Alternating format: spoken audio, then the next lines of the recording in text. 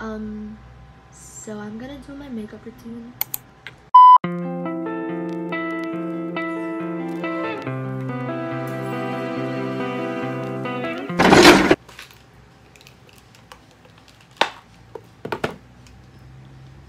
Hey guys, it's Sophia, and for today's video, I'll be showing to you guys how I do my everyday makeup routine. And basically, this makeup routine is the easiest. I mean, for me, it's very easy since this one's the makeup that I always do whenever I go out or whenever I just feel like I have to do my makeup. This is the always makeup look that I go for since this one's the easiest. Basically, this is how I'll end up looking. Yeah, I'll be looking like that. I look like good, I think. I think I look more put together whenever I have this makeup look on. I feel great whenever I have makeup on because putting makeup on, it gives me more confidence about myself. So go on with the video. So for the first thing I ever do is I use lip tint or lip and cheek tint. This one is actually from Pen Shop. I was actually surprised that they have a makeup brand. This one, Beauty Pop by Pen Shop. This one costs only for 100 plus, and you get 9 ml of lip and cheek tint or stain, whatever you want to call it. I just spread it all over my cheeks. This one stains and sets really quickly. And I put a lot, guys, since matatakpan din siya later on. Like, now, it's very overpowered. It looks so bad right now. But trust the process. Just trust the process. And, yeah, look how red my cheeks are.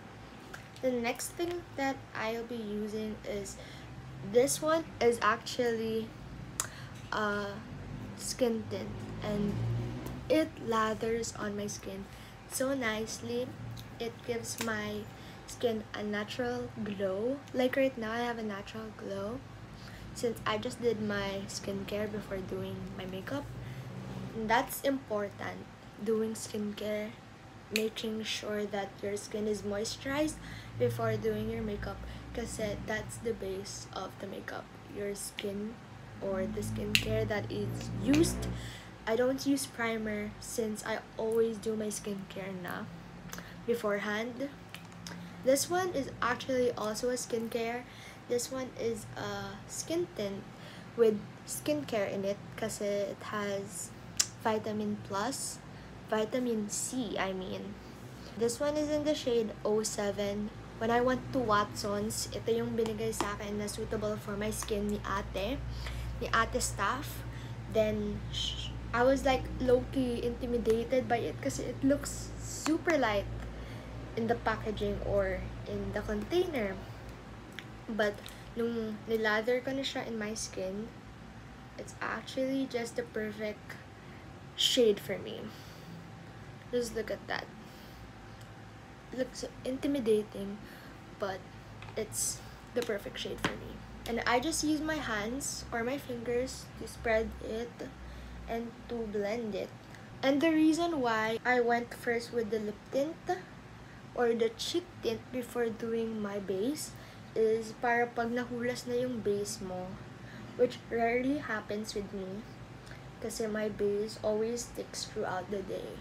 But whenever na mahulas nga siya, the blush will still be there, will still be visible kahit nahulas na yung makeup mo.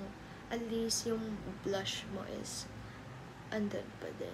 Good thing about skin tints kasi it's a foundation, it's makeup, but it has skincare in it, which makes the whole look more put together, more good. So the next thing is actually a brand from Shopee, but it's a good brand, guys.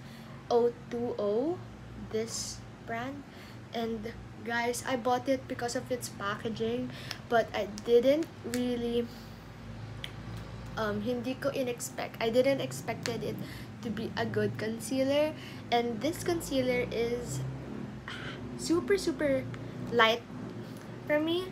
That's why I only use this for my eye bags to brighten my under eyes, and I just put a little bit kasi this goes a long way too. Super ganyan ang kaliit, but it brightens your eyes that bad, guys. My under eyes needs to get brightened. The next thing that I'll be using is a loose powder from Nichido. Nag-trending to before sa Philippine makeup community when I was like grade 5. I'm already grade 10 right now. But it still slaps. This is still a great powder. This one is yung use ko na mostly now rather than the Fit Me, and pat it all over my face. Dati I used to bake my face, guys, but it tends to get too cakey. Doing naman my contour. Yes, I do contour. Not contour, but I bronze my face using this In the Balm of Your Hand Volume 1 by The Balm Cosmetics. Ito yung palette na gamit ko. Ito lang yung iisa kong palette na sobrang gamit ko. This one. I feel like I'm gonna hit pan in this blush. This one is the go-to blush all the time. And it stays. Guys, it always stays. It stays in my face through the whole day. This is like my dupe for the Hoola bronzer from Benefit, because Hoola bronzer is expensive. So I'm just bronzing up my face. I always do this. Kaya kahit sobrang laki nitong palette na to, whenever I go, even when I went to Boracay, even when I went to Baguio, ito talaga yung dala-dala kong bronzer or na palette for my bronzer. The next thing is the blush. This one is my blush brush, and it's so good. Using this Cabana Boy Shadow Blush from this palette too, just to top off the blush na ginamit ko kanina, which is yung cheek tint or yung cheek stain. Done with this palette, on to the next use of palette, which is my Anastasia Soft Glam palette. I'm gonna use this brush that it comes with. I am gonna be using burnt orange and orange soda for my eyelids and onti lang, because this goes a long way. I'm putting it on my outer part. It's very pigmented.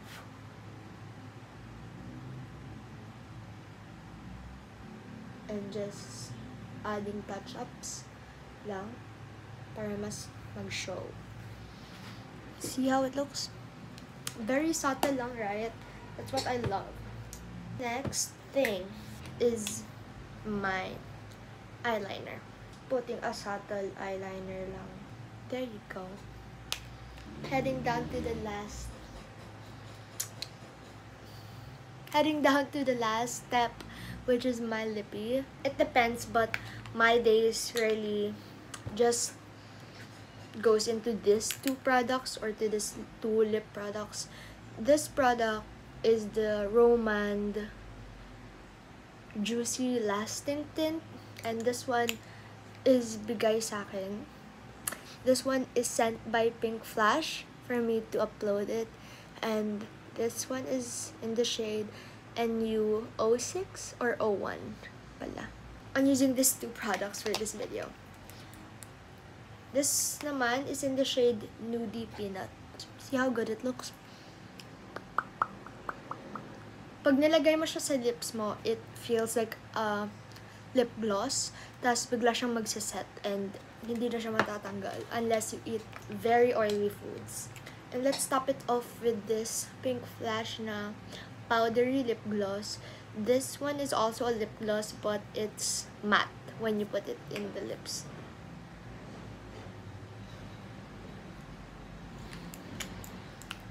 See how this combo looks. Anyways, guys, I missed this kind of videos na makikipag-talk lang ako, I'll explain stuffs, because I rarely do this na. Lalo na when I vlog outside, because I'm super nahihiya. That's why I always just do aesthetic videos na parang puro per show lang, then captions. Minsan talaga I really wanna talk, but my courage can't kasi I'm very shy. This is the makeup look that I always go for. If you're gonna check my IG here, ito yung lagi mong makikitang makeup look kasi ito lang yung sobrang gamay ko na makeup look. Cool. Bye! I'll see you guys in my next video. Bye!